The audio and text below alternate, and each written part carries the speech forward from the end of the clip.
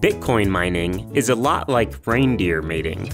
Okay, that analogy is a bit weird, but it's one deer full for explaining why Bitcoin mining, which is the processing of transactions of the digital currency and creating new Bitcoin, uses such a ridiculous amount of energy. You see, male reindeer compete for mates, and the largest male with the largest antlers is most likely to win the fight and get the girl. Girls, really, since males usually compete for up to 15 females at a time.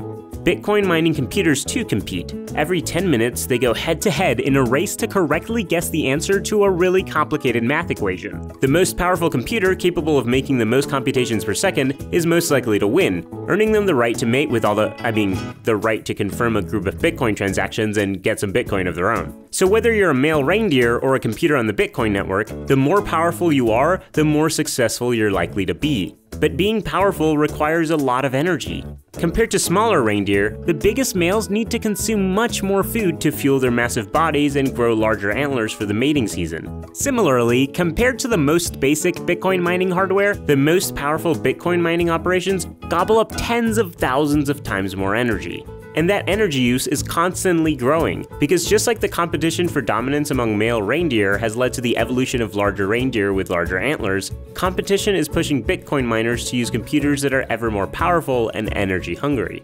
The result? An arms race resulting in ever higher energy consumption. But that doesn't mean energy use will increase forever. If energy is hard to come by, reindeer and their antlers can't get all that big. That's why reindeer living in places where food is abundant and easy to find grow the largest bodies and antlers. And if energy is hard to come by or too expensive, Bitcoin miners must scale back their computer power, which is why places where energy is reliable and cheap attract the most energy-hungry Bitcoin miners. Over millions of years of evolution, reindeer as a species have basically gotten as beefy as they're likely to get, at least given the energy that they currently have available. But since Bitcoin is still early in its evolution, this exponential growth is likely to continue, unless, that is, the value of Bitcoin stops increasing or how it's mined fundamentally changes. Hopefully, it doesn't take millions of years to rein it in.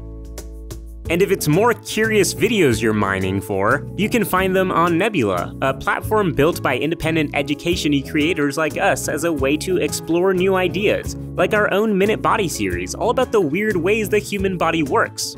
Minute Body and all the other creative content on Nebula is brought to you with the help of CuriosityStream, a streaming service that brings all sorts of incredible documentaries right to your device.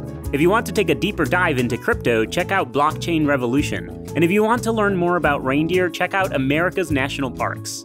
When you sign up at curiositystream.com/MinuteEarth for less than $15, you'll not only get access to CuriosityStream for an entire year, you'll also get to experience all of the cool content on Nebula. Stuff from the folks behind Tier Zoo, Polyphonic, Wendover, and all new episodes of Minute Body. Check it out.